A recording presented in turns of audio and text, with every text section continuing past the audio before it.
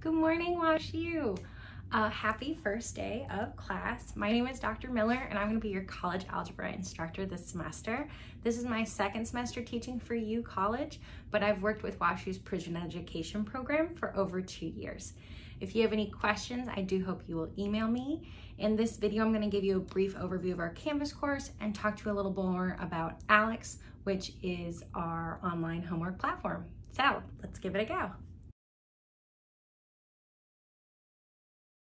Canvas course, here's our homepage with a great place to get started. You can go to all the course modules, learn a little bit more about me if you're interested, and check out the syllabus. So let's start by looking at the syllabus and then going over the modules.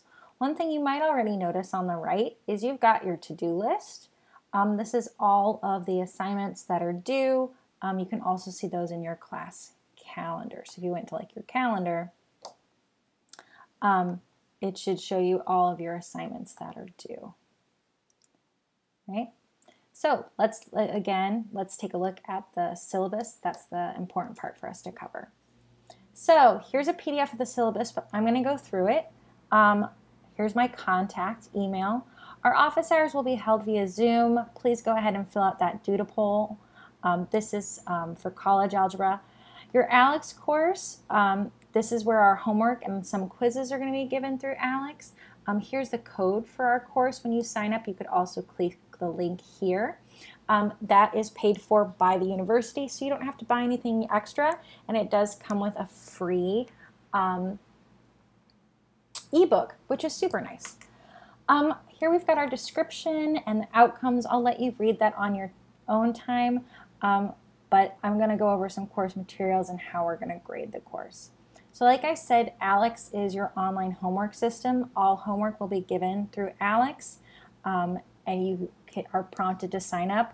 Once you sign up for ALEX, it's going to ask you to take a skills knowledge check. That's to gauge where you are. So please take your time, make sure all work is your own, and don't rush it. I definitely recommend you have a graphing calculator. You will need a calculator for the exams. It doesn't have to be graphing. Desmos is a free graphing calculator that you can use on your homework, but you will need a calculator for our in-person midterm and final. I bring some to share. You will also need a notebook, of course, computer access, and you are given an e-textbook, but if you'd like to purchase a textbook, here's the information. So, how is this course graded? Homework is a big part of your grade. It's 30% of your grade, and it's important to keep up and not fall behind, because math is cumulative, and the concepts from chapter 1 are going to be needed for chapter 2. The concepts from chapter 2 are going to be needed for chapter 3. Be sure to work out your problems in a notebook. I may ask to see examples of your work. All assignments in ALEX are due weekly on Sundays. And the homework includes chapter prep, the chapter assignment, time goals, and every now and again, especially before our exams, I'll give you assigned videos on study skills and the like. Extensions may be given on an individual basis, but you need to communicate those with me via email. There will be chapter quizzes in ALEX. Those are due every Monday. We aren't meeting in weekly, so that's a typo. I'll take that off. But there are quizzes in ALEX that are due every Monday. There are discussion boards due every Sunday, and you must post first before you see your classmates post. We're going to have by-chapter quizzes in Canvas, and you may need to submit photos of your work.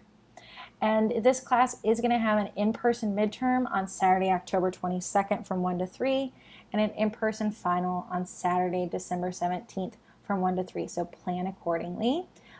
You will also have a final infographic project, which I'll give out more information about that closer to Thanksgiving.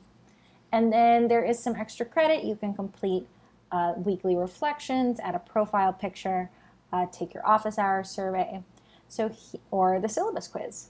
So here's a breakdown of your grade. Homework is 30% of your grade. Quizzes in ALEX are 10%. Quizzes in Canvas are 10%. Your discussion boards, there are 11 of them, 10%, and I do drop the lowest grade of the discussion boards. Your midterm is 15%, your final exam is 20%, and your final infographic project is 5%. And here's my grading scale.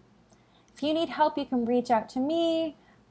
We have our tutor. Our tutor this semester isn't Brittany. Our tutor is Anya, and we're very happy to have her.